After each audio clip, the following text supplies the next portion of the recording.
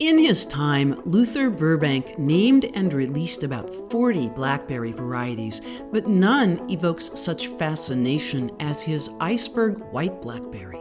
Was there ever in nature a berry just like this? A visitor to Burbank's farm once asked him. Probably not, Burbank wrote, but there was a small white berry and a large, luscious black one, and I have brought the best qualities of each together in a new combination. Burbank was a disciple of Charles Darwin, and his approach to plant breeding reflected his belief in the theory of natural selection.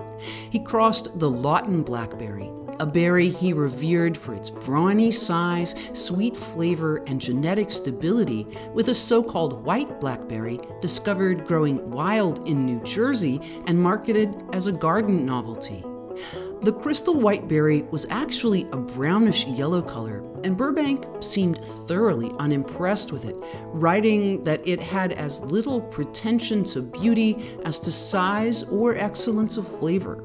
Nonetheless, it provided him with the genetic material he needed to perfect a white blackberry.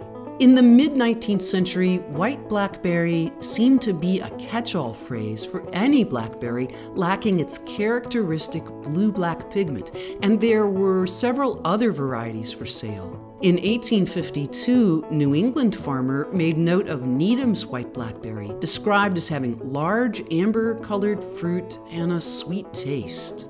Illinois nurseryman John B. Orange introduced several white blackberries, including an oblong pink berry he called the Albion, after his hometown. He also raised a cream-colored berry he called the Colonel Wilder, in honor of Marshall P. Wilder, a president of the American Pomological Association, and the crystal white, also known as Orange's crystal, which shares its name with the berry Burbank used to make his Iceberg.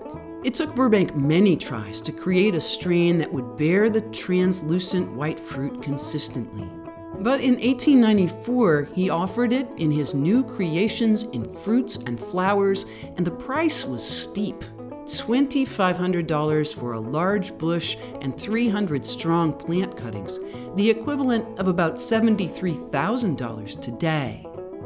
After its initial introduction, hundreds of nurseries and catalogs offered the Iceberg. Pitcher and Manda of Short Hills, New Jersey began selling it in 1897, teasing customers with ads in its catalog the previous year. Meyer and Son hailed it as an anomalous specialty, a white blackberry that is really good. In 1900, J.W. Ramsey called it the paradox of the fruit world. In 1916, Burbank released the Snowbank, which he created by crossing the Iceberg with the crystal white. But by the 1930s, white blackberries had all but disappeared from catalogs. At Baker Creek, we kept hearing tales of white blackberries from old-timers around our farm in the Missouri Ozarks. A few years ago, photographer Brian Dunn found a patch on his land, and Jer Gettle started his quest to find this variety for sale. In the early 1990s, the Luther Burbank Gardens acquired Snowbank plants from a donor who wanted to make sure the variety was preserved. But the plants were infected with a virus, and it took years of research and cleanup to make the Snowbank disease-free and available to the public once again. We are amazed by the berry's sweet, almost tropical flavor. It's like a typical blackberry, but even sweeter. Try this exquisite and unusual variety in your berry patch.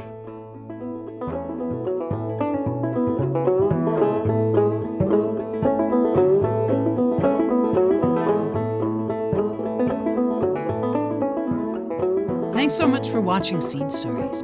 We love bringing you the backstory on these amazing varieties. Be sure to click the subscribe button so you won't miss a single episode.